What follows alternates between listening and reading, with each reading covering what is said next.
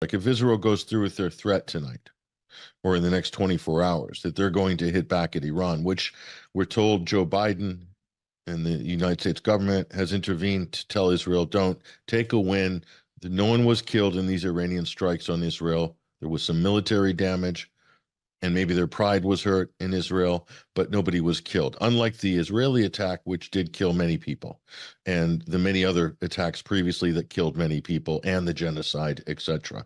There's a lot of dead bodies behind Israel. Iran, on the other hand, hasn't killed anybody. So suffice to say, the United States says, take a win, Tel Aviv. Your air defense was victorious. Your Iron Dome was glorious. Your David Sling, your Arrow 3, all of your various defense systems, along with the THAAD radar and missile systems that the United States has. It was a great victory. Just cash in your chips and you can fight another day, but not now. That's what Washington was telling the Israelis. So if Israel does hit back at Iran, then we got a slight problem because Iran says they're going to hit back 10 times as hard. 10 times as hard. So that means they're going to fire probably more advanced missiles at more specific military targets. And who knows, maybe even hypersonic missiles. So that's what Israel and the United States and their allies have to contend with if the ladder of escalation continues. If it stops here, there might be a chance for more constructive negotiated settlements, especially regarding this horrific situation in Gaza. Okay. So, but that may not happen. We might not get a chance for that to happen. We'll see what happens over the next 24 hours. Now, let's just get a retrospective and a review, a summary of events.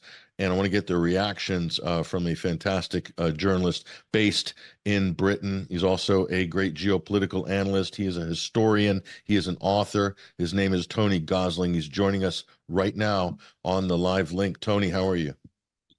Hi, Patrick. Thank you very much for inviting me on. And you know, you're puffing me up to be something I aspire to. I'm not sure if I'm able to reach all those, but you're right. I mean, I've written two books which I published during the lockdown. One is an anthology of secret governments since the English Civil War, right up to the assassination of Princess Diana and beyond, which is not my writing. It's an anthology of stuff I've picked up over I was going to say the centuries, no, the decades. And that's called The Siege of Heaven Reader. And then I've also done this book, which is the kind of UK version of Operation Paperclip, which is linking the Nazis to Winston Churchill and the British government in World War II, and showing the deals that were done at the end of the Second World War with the Brits, rather than, as most people know about Paperclip, but very few people realize that, you know, the very, very tight, close links there were between, in 1944 and 45, the end of World War II, between Churchill's private secretary and Hitler's private secretary, the deals being done for all that looted wealth of Europe.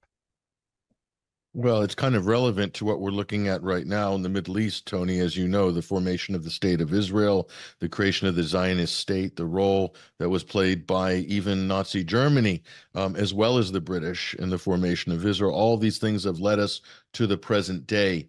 And this is definitely in your wheelhouse because I know you follow Israeli, Middle East, and Iranian politics very closely, as well as British and American foreign policy, Tony. So let me just backtrack a little bit. Let's go back about 72 hours, Tony. What were you thinking on Friday? Did you think that Iran, because it was the most extraordinary thing, Tony. They're saying Iran has announced they're going to strike. All the U.S. intelligence people were screaming, waving their hands, going hysterical. When that happens, Tony, all these alarm bells normally go off in the back of my mind saying something strange is going on. Are we going to get a false flag here? What's happening? What were you thinking at that point? Well, my immediate thoughts, so it sounds like similar to yours, actually, Patrick, which is, why is this all being flagged up so long beforehand? Quite clearly, the Iranians have decided that they're doing this in a very sort of open, transparent, even though they're using diplomatic back channels, and flying these drones slowly, sort of coming in, announcing it all hours before the drones even reached Israel. This is quite clearly part of the tactic to, I suppose, prepare the world for something. You wouldn't normally expect that with a military strike by one country on another. Certainly, the Israelis never flag anything up that they're doing beforehand. And so this was really extraordinary. And the fact that whatever strike it was moving in at subsonic speed, chugging along these old drones. Yeah, very peculiar. But actually, you can see why they've done it, and that is that they're trying to give the impression, anyway, of doing this in a sort of open manner. We're not trying to hide anything. The drones are coming, and we're hitting back in as open a way as they can. I think they've decided that once they've decided to retaliate in some ways, I think this is quite a mature way to do it. In fact, in the public eye rather than out of the public eye, everything the Israelis do seems to be in an underhand fashion, secret. They use the deny. They deny, for example, they've still not admitted, to my knowledge, that they were behind the attack on the consulate in Damascus, the Iranian consulate, because they neither confirm nor deny, because they know that this is going to be an awkward thing for them to justify on the world media stage. The Iranians have taken completely the opposite point of view, is they're trying to be open with the world about what they're doing. I think it's that simple. And in international relations language, Tony, they call that the predictable behavior of a normative power, a normative world power. And UN Security Council members are expected to behave like this. They're saying to their adversaries, you violated international law, you've crossed this red line. Now we're going to do this, and it's going to be deliberate. It's going to be reciprocal. So this is a normative power. And Tony, throughout history, the international system tends to favor normative state actors. Israel, on the other hand, is not a normative state actor. They act almost with impunity as a rogue state, if you will, completely outside the bounds of pretty much every international norm you can possibly think of, especially at the last 6 months. And look what's happened.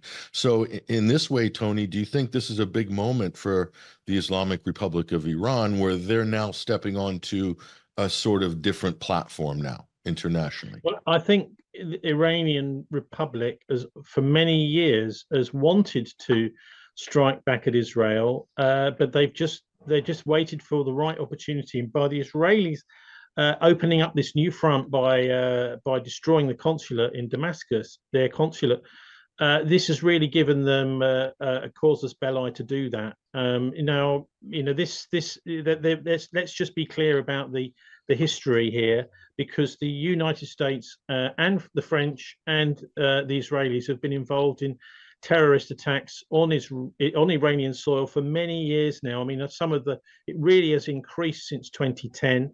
We've had assassinations of these various nuclear scientists, politicians, and generals recently, obviously with Soleimani and these two generals in Damascus. So this has been going on and on and on. And I think what the Iranians are saying is that we need to send a very clear signal to the world, and particularly to the Israelis, that this just is not allowed to carry on. It's a very peculiar and strange way to proceed if you're at war with a country, to just do assassinations. I mean, what are they doing? They're assassinating people who Israelis have been assassinating people who are. I mean, there was a bomb attack on the entire Iranian cabinet. There's been two of those through history by the NATO powers, by the Western powers, and the Israelis, all involved in these things by joint work of intelligence services to carry out these attacks. And also, of course, on the Israelis have been attacking not necessarily Iranian, but certainly clerics. I always remember the killing of Sheikh Yassin many years ago.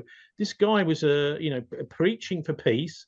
He was very much, though, stalwart in saying that you have the right to self-defense. That's all he was saying, and because he was a powerful Islamic political leader in the Palestinian territories, he was assassinated too. So these assassinations, they are doable, in the world of hybrid warfare. But the thing is that they cannot carry on, they cannot continue, and they are, should we say, easy? I mean, they are much easier to do than to take on an entire nation.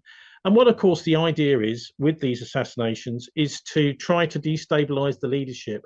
It's personal attacks on the leadership, and that works if you've got a fragile leadership, like somewhere like Saudi Arabia, a few people running the country with very little democratic accountability. But it doesn't work, I don't think, in a place like Iran, which has, and Russia as well, which has a much more spread leadership. So when these people are assassinated, there are others who will take their place. It doesn't really affect things that much, in my view. And we've also got to understand the history of the Israeli statements about their intentions towards the rest of the world and towards Iran. There was the famous statement by Moshe Dayan, who was the general in charge during the 1967 Six-Day War, and in the 1970s the Yom Kippur War. The leader of the IDF in those days, he said, Israel must be like a mad dog, too dangerous to bother. And that seems to have been enshrined in Israeli foreign policy. So just don't even think about taking us on, because something terrible is going to happen to you. The Israelis, by the way, the Zionists, in fact, in the 1940s invented the letter bomb. They invented the car bomb. They were making plans to assassinate Winston Churchill, MI5 files revealed a few years ago. They were making plans to assassinate Truman, President Truman in the United States, and also Ernest Bevin, who was the British Foreign Secretary just after the Second World War in 1946. They were planning. An old colleague at the BBC of mine actually did a document program, a whole 30-minute documentary about the attempt to kill Ernest Bevin. And so these are the tactics that I'm afraid cowards use. They're not prepared to take on the system, but they think that they can make some sort of victory by taking out a few influential individuals. This, I'm afraid, does not endear them to the rest of the world, even if they had a sort of just cause of some sort. These are underhand tactics, the sort of things that we saw going on in the Second World War quite a lot. But there's another quote. This is by Martin van Creveld. I don't know if you've come across him. He's an Israeli historian at Hebrew University. He said, we have the capability in 2002. He says, we had the capability to take the world down with us. Now, this is the most irresponsible sort of comment you could imagine from a kind of nuclear armed doomsday cult. So that sort of thing. And he also said, I think, I'm not sure which date he said it, but then he was also, admitting to the possession of nuclear weapons by the Israelis. He also talked about the weapons that we've got. The nuclear weapons can be pointed in any direction. They could even hit Rome, he said. So this is a direct threat also to the European capitals, to the European powers. And that's what I mean about the mad dog too dangerous to bother. Even your allies are being threatened with nuclear strikes by the Israelis. And I think the whole world is getting tired of this. There's only a handful of people, I think, that really support them. They are, the likes of David Cameron, who was installed by Charles III as Foreign Secretary on Remembrance Sunday last year, like a month after the October the 7th attacks. The Foreign Secretary and the Foreign Office weren't playing ball. And so this guy had to be brought out of his retirement. The man behind the war in Libya, the attacks on Libya. You've also got Rishi Sunak from Goldman Sachs, who basically will read out anything that he's put in front of him. And of course, you've got Joe Biden, who sort of wanders around the stage looking for the microphone.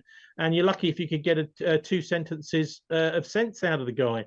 And so these are the few people, plus obviously the deep state, the intelligence services, the financial institutions. Many of them are supportive of the Zionists too. But most of the people, I think, around are aware of just how dangerous the attack on Gaza and the genocide that's been taking place. 35,000 or so innocent people genocided by the Israelis has been. And so, I'm also in two minds about Friday night and Saturday morning, because I can see that the support for the Israelis has been crumbling in the West, Patrick. We've seen all sorts of diplomatic and political pressure being put onto the British government and the US government to rein back the Israelis. Although it's galling to see them get away with these crimes, particularly for the Arab countries and the Iranians surrounding Israel, you can see that the Israelis have been making so many terrible mistakes by this committing this genocide, telling so many lies. I'm, sitting back and watching this. I'm tempted to just let them get on with making these mistakes, with telling these lies, and see their credibility crumble. Of course, they've got problems in Tel Aviv and in Jerusalem too. These mass demonstrations by Israeli citizens also calling for the end of the Netanyahu regime, and so in a way, the attack by Iran has maybe given them a little bit of a new lease of life, and they might feel that they can now hold their heads up high and say, "Oh dear, we've been attacked."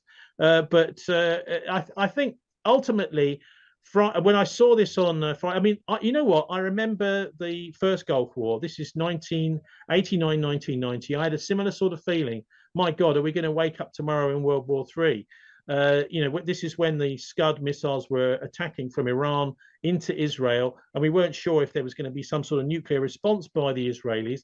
I was feeling in a similar way when the brinksmanship of the United States and Britain, the so-called coalition of the willing under Bush Senior, started attacking Iraq. And because the Iraqis, of course, then started sending their missiles over to Israel, knowing that this was really a proxy war that the Americans were doing for the Israelis back then. So every time there's some sort of escalation over there, I think we do need to sort of sit and scratch our heads and hold our breath a little bit, because we know they've got hundreds of nuclear weapons, the Israelis, and they are very unpredictable. They're, as we've seen in Gaza, an extremely dangerous lot. They are racists, they are maniacs, and they've got someone at the helm, Netanyahu, who is trying to keep this war going in order to try to dodge jail. He should be in jail. He's been prosecuted for fraud.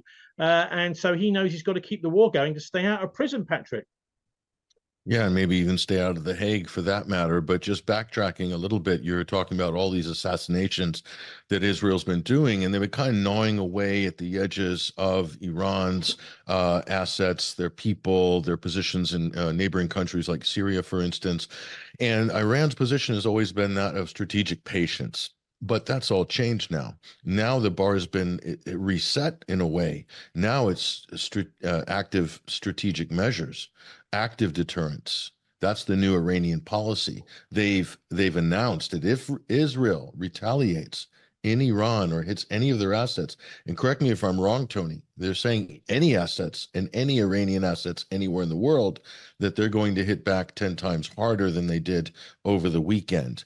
That's a very different reality, isn't it, than the last 50 years. So in a way, things have reset. But when you listen to the Israelis and some people in America and Rishi Sunak and some of these hawks, David Cameron, for instance, Lord Cameron, pardon me, they're still living in the past, Tony. Do you think that they understand the new reality, that this is not the same Middle East that it was 20 years ago, 10 years ago? Yes, I think they have to understand that. Look, I mean, the Israelis have the same policy. We will hit back 10 times harder. Look at the kill ratio between the IDF and the Gazan people. We're talking about something like 100-to-1 kill ratio there. So the Israelis have the same, we will escalate this quickly policy, and we will. And this is the same sort of thing, actually. The punishment killings by the Nazis in the Second World War, when they would surround towns and kill tens or even hundreds of citizens of a town, which they said had been harboring a few partisans, or maybe given some partisans some food. This was the same sort of punishment killings, the non-proportionate stuff. This is what the UN really should be dealing with, Patrick, I think. But yes, I think the world is slowly waking up to this idea that this is a real powder keg. Look, I mean, just to take a step back from the history of all this, because we have to understand how Israel got there in the first place. It's this kind of crusader state. The First World War was when General Allenby, the British General Allenby, swept the Turks aside, with the hundreds of thousands of soldiers on both sides died in the campaigns in the First World War to move the Turks, the Ottoman Empire, out of Palestine and up to the north. And then once that had happened, immediately the armistice was signed. Once the battle, I think it was the Battle of Megiddo, the final battle in the First World War in the Middle East to get rid of the Turks, the armistice of World War I was signed. And I remember looking at the timing thinking, well, maybe that was what World War I was really all about. And then, of course, you have a Second World War in Europe, but the Israeli state created in 1948, which was very much Victor Rothschild in London's creation. He managed to get the Soviets on side, which was an incredible thing to do, to vote for the creation of the State of Israel. In the Roland Perry, the Australian writer's book, The Fifth Man, he explains all the background to what Victor Rothschild had been up to in the Second World War, and also to do with the creation of the State of Israel. He said he was the number one guy. Obviously, the Balfour Declaration was part of the Rothschild family too. But over in the States, it was Nelson Rockefeller that got the South American votes for Rothschild. So it's the Rockefellers and the Rothschilds helping to get that vote through in 1948. A very important thing was said to the first Prime Minister, Ben Gurion, and that was, you can have a vengeance or a state, but not both. This is John Loftus told me this, the special investigator of FBI under Jimmy Carter, of a lot of these Nazi war criminals. And he said that the significance of that was that you could either come after the Nazi war criminals if you wanted, he said to the Zionists at the creation of the Israeli state, or you can leave them alone and we will deliver the votes for you to have a state. And so that's how it was created. And I think we have to just understand this is a pernicious thing right from the start. There are many, many Jews around the world, certainly friends of mine, that want nothing whatsoever to do with this state the Zionists have created. They're trying desperately to make out that this is, all of Jewry that supports them. Of course, they don't. And this is really just spin. But even more important is this. I think it's disputed, but I think if you're looking at what's been actually happening over the last 100 years or so there, it's this letter of Albert Pike, which was written in the 1880s, which spells out the whole plan for the creation of a fake religious war in the Middle East between the Zionists and the Islamic world. So, the Islamic world is genuinely trying to defend itself against massive provocations from this heretical, Judaistic, actually a secular state, which is working with these Masonic plans in mind. The Scottish Rite Freemason Albert Pike's plan to create this massive conflagration in the Middle East. And I think, actually, I first heard about this from some friend of mine who spoke Arabic, who'd been spending 6 months living with the Bedouin. And this is one of the things that they talk about. Yeah, this Albert Pike guy, they've been cooking up a Third World War for us in the Middle East for many years. We're aware of this. And so that's why I think the behavior and the military tactics and the disposition of the Islamic world and of the Arab world particularly, I mean, let's forget for a moment about some of the anti-Israeli Jews and Christians that are living in the area, and also atheists and people of other faiths in the Middle East. They don't seem to get talked about too much, but of course they're caught up in the middle of this. Is this almighty struggle that they're trying to get it going. The purpose is literally is Naomi Klein's shock doctrine. The bigger the war, the more money you can make out of it, and the more geopolitical influence you can then bring out of that chaos. And the Scottish Rites, I'm sure you do know, the Scottish Rite Freemasonry's motto is Ordo ab Chaos, order from chaos.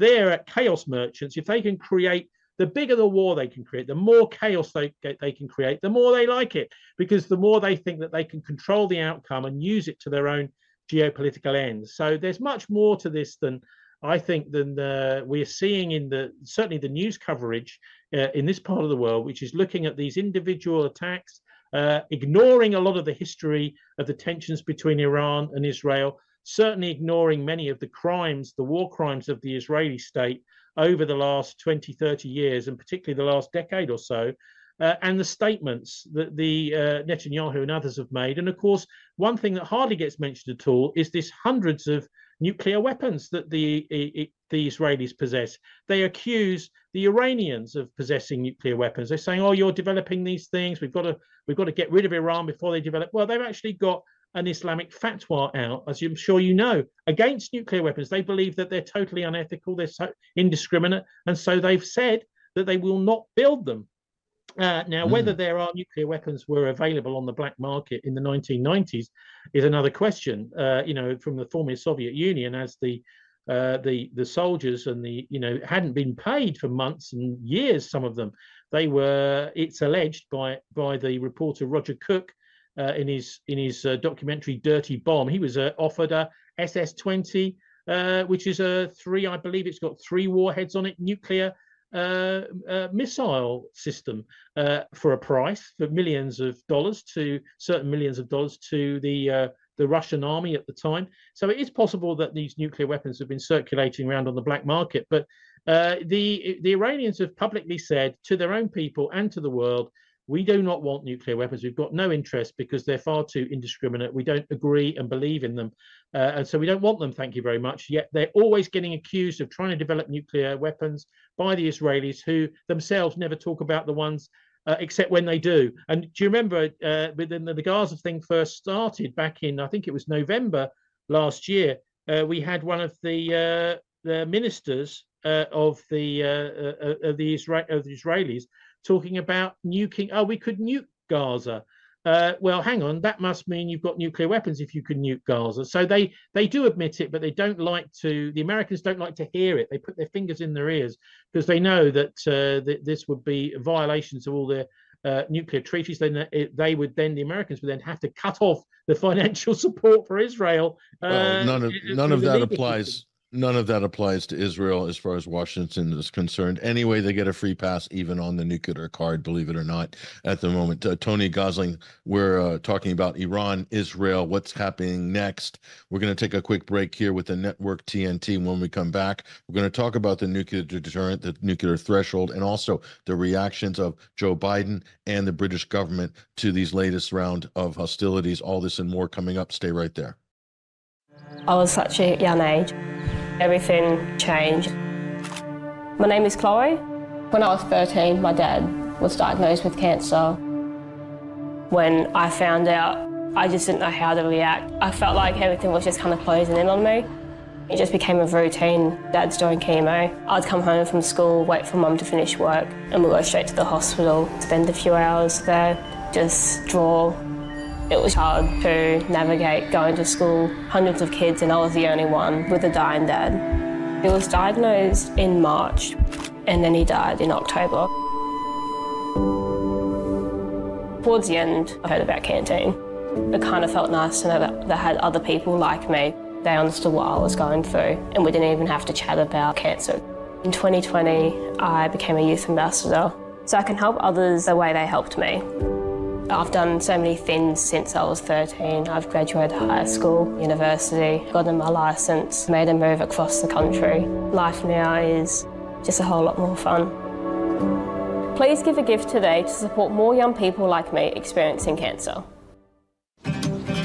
Whatever happened to good? It's a word that gets thrown around a lot, and it's become our automatic answer to so much. Hey, how's things? Good. Your mum, your weekend? Good, good. Is good even that good anymore? At the Salvos, we believe good deserves better. Let's reclaim its true meaning. To us, good has always been about making a difference, and good never picks or chooses who it helps. Isn't it time we all remember what good really means?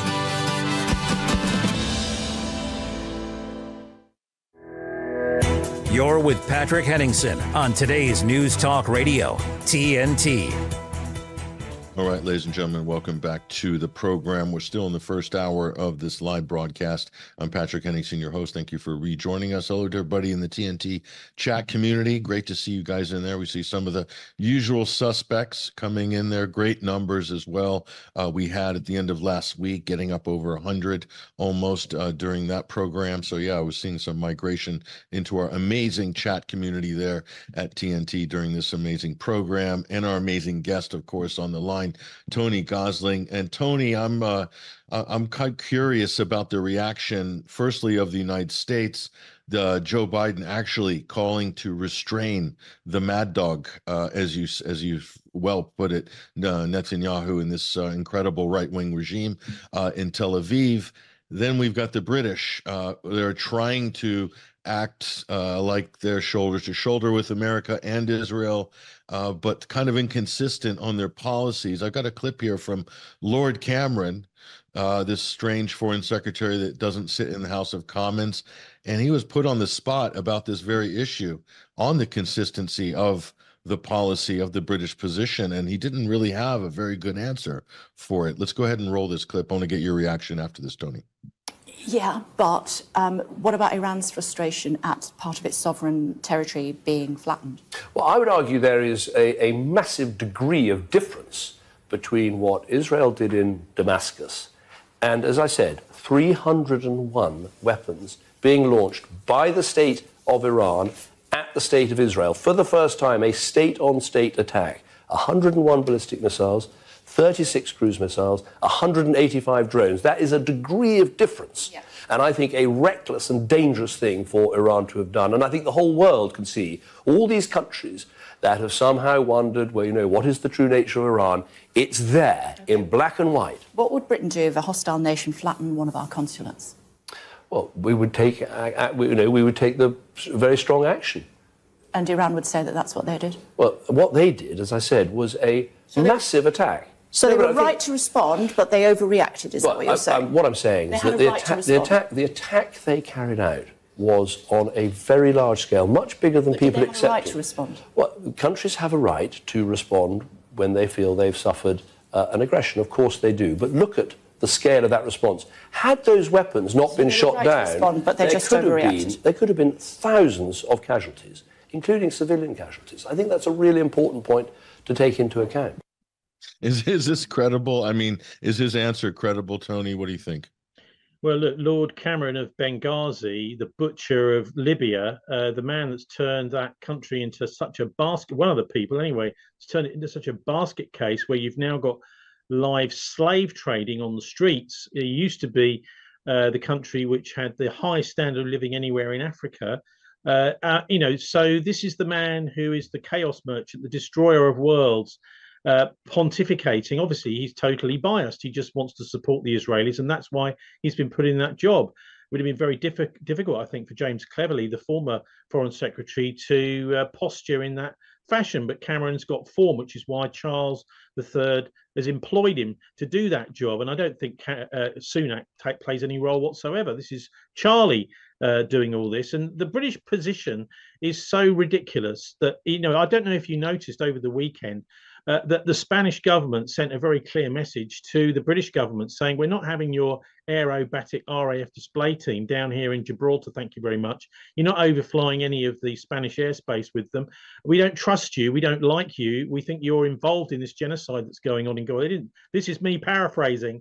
These are very clear diplomatic messages that the Spanish have sent to London, that Madrid has sent to London over the British support for the genocide. And this is people like Cameron who are making these idiotic statements about, oh, I don't think we would really respond if, you know, if the British consulate, say in Iran or Damascus, was attacked, say, by the Israelis, and several British generals were killed and another 5 staff, making 7 altogether, which is what happened in Damascus. Of course, there would be a massive response by the Brits, but he just can't admit to that. Because he's a kind of gang merchant person. He's the sort of person that works with his little clique of mates to do what they're trying to do, which is to start a 3rd World War, no less. That's what I think that they're actually up to. As I said before, you know, they think they can make a lot of capital out of this. They can make some big geopolitical changes, but also the Spanish also said to the Brits that they're not allowed to bring their HMS Queen Elizabeth aircraft carrier in either. So there are European countries and countries all around the world are now seeing not only Israel as a disgusting pariah state, but the Brits too. And I'm glad the foolishness and the recklessness is having its effect. But look, there's also the other thing, which is one of the things you messaged me about, which was what should happen at the UN Security Council. Well, Craig Murray's made it very clear, and I totally agree with him, that we need to see some action, actually, fingers out, folks, from the Chinese and the Russians at the UN Security Council. And of course, the Americans will veto this for a while, but who knows? A UN military force in Gaza to protect the Palestinians, I think, is what's absolutely necessary. And they're going to have to start confronting this genocide and doing something about it. Obviously, that first thing that force would do would be to allow the aid in and to stop the Israelis massacring and murdering people who are collecting aid, but then also potentially to put a no-fly zone over that part of the territory, because otherwise international law is breaking down. It's going to break down. So I think that's a really important sort of positive move that there could be, to have an armed peacekeeping force led by the Chinese at the UN and the Russians at the UN to make sure that this genocide is brought to an end. Patrick, I don't know if what you think, but the UN Security Council is got to be doing something positive and useful here. It's got to show that it's got a bit of teeth. I was watching the Cold Case Hammarskjöld documentary a few days ago on BBC4 here in the UK, which talks about the assassination by, it looks like the CIA and MI6 and the Belgian mining companies of the UN Secretary General back in 1961, who was trying to help African countries after they'd got their independence, to resist the neo-colonial activities of the British intelligence, still trying to claim all the territories over there, and particularly mining rights. And so the UN needs to really, I think, assert itself and make sure that there's some sort of peacekeeping force sent into Gaza before any more thousands of innocent people die there, to help get the aid through, if nothing else, to get the aid through the borders. Yeah, through the Rafah border crossing, not building a jetty, not the U.S. military building a big theatrical floating pier to bring in the aid by ship, and then do all the public relations and all the glorious CNN sound bites and videos about how wonderful and humanitarian the U.S. military is saving the poor people of Gaza. So I think you're right, Tony. First order of business from the UN Security Council has to be a de-escalation, and once that's established, then how do we get the aid through to pre-October 7th levels into Gaza ASAP, immediately, without delay? And I think this goes back to the U.S. The fact that the U.S. is restraining Israel, even if it's delaying Israel, it really shows you the nature of the reality of Israel, that it can't really do anything without its big brother with the big stick standing behind it. It's the one supplying all of the military kit, all the reconnaissance, all the ammunition, the bombs. Israel is nothing but a paper tiger without the United States giving it its full-throated backing. And when the U.S. believes that Israel is a political liability or threatening their position internationally with their allies or other people, other countries, you know how quickly that phone call happens and Israel can be brought to heel. I think that's one of the important lessons that was shown here, Tony, is that Israel can be restrained if there's a political will to do it. Your final thoughts, 1 minute left. Go ahead, Tony. Well, I'd just like to round up by saying that I honestly believe that almost by doing nothing is the best policy with the Israelis, because they have been hemorrhaging support, as I said, with the Spanish turning on the Brits, saying, no, you're not using our airspace, you're not using our waters, thank you very much, go away, take the Royal Navy away, take the Royal Air Force away from here. All those that have been supporting the Israelis have been coming across these sorts of reactions. But ultimately, we need to work for peace there. And the only way to do that is, I'm afraid, the United States has been invading countries left, right and centre, rather like the Nazis were in the late 1930s. And so somebody has got to draw a line somewhere. It's good to see the Iranians have done that, but without any loss of life. No loss of life on Saturday morning. What they've done is they've just taken out their military capability, and that's a wonderful piece of military action. Tony Gosling, investigative journalist, historian, radio host, author. Thank you for joining us on TNT this week. There he goes, ladies and gentlemen. Excellent segment by Tony Gosling. We're going to take a break here. Top of the hour news headlines coming up. And on the other side, we're going to connect another author and pundit. Jay Dyer is going to join us in the second hour to talk about the end times, eschatology in Israel, Christian Zionism.